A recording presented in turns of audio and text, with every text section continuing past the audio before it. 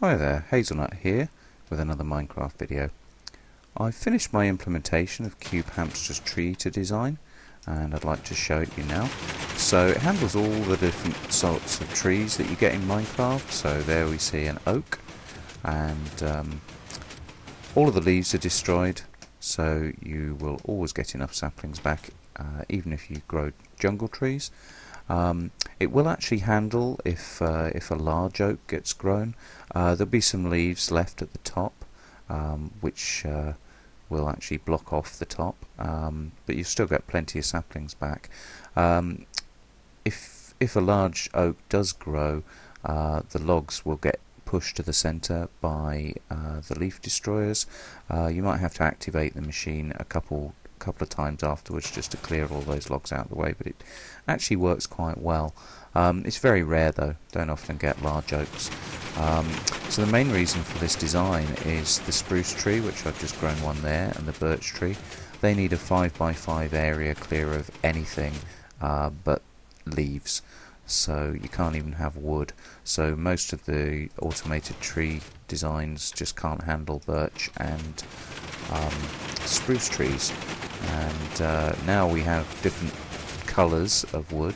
That's really not acceptable to me, because I want to build some things using spruce wood, the dark wood. And finally, let's go for a jungle tree, just to show you that that works. So there you have it, there's a jungle tree, and the trunk's pushed up, and you should be able to go around and get any saplings. So, did I get any jungle saplings? That can happen.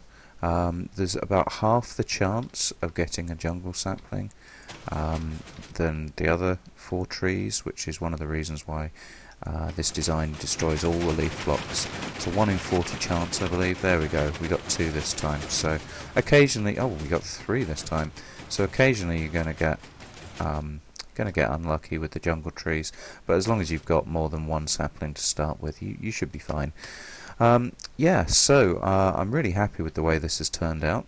The main reason I've done it is because I think Cubehamster's tree eater design is really brilliant, and the only downside to it is the amount of resources it takes, because this is intended to be for built-in survival, so I wanted to re-implement it to use less resources, and I've done that. This uses 149 less repeaters than Cubehamster's implementation.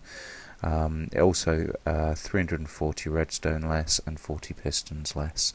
One of the main reasons it uses less pistons was because I actually only used 5 slices. I found that the top level of pistons, there was never any leaves up there. The only time leaves grow up there is if a large oak grows, which is very, very rare, and you never run out of oak saplings anyway, so I decided to save the resources. Yep, I've finished it off in here with the stone brick, so you can use anything you like, but basically the stone is part of the mechanism, and then the stone brick is just the platform to stand on, hiding the circuitry. I've also got a gravel or sand access, so if something does go wrong, you can refill the sand or gravel that breaks. Doesn't happen very often. The only thing that would usually cause it is if the logs being pushed out the top here jammed up. So I've just attached the basically the block storage from Cubehamsters one, which is 12 by 12, so there's lots of storage there. But if it does fill up, then basically you'll find some gravel will get destroyed, because it can't push the logs all the way up, because this can't push the logs in and that can't push, and so on. So yeah, as long as you don't let that fill completely up, you should be fine. So as you can see, this is the leaf destroyer circuit that I was showing, and the central mechanism is the trunk pusher that I showed in a previous video. And if we show the outside, the only difference is I had to extend the bud switch, so I've done that in a very similar way to Cubehamster.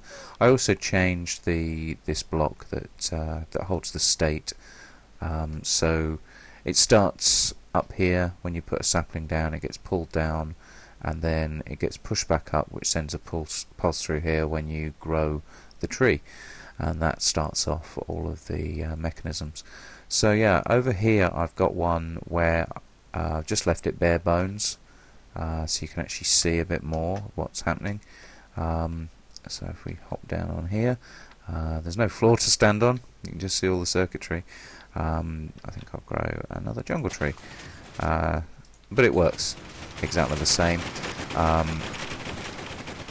You can see more of what's going on, but the floor is all that stone brick, and you know, as I say, you can use anything there really. So yeah, I'm very happy with it. I think I'll definitely be making this in survival, and it's going to use a lot less redstone than it would do if I just followed Cubehamsters' design. So yeah, I hope you've enjoyed this video, and I'll be uploading schematics and providing links in the description. I'll also provide links to Cubehamster's original video. He's the guy who designed this. I just implemented it slightly differently.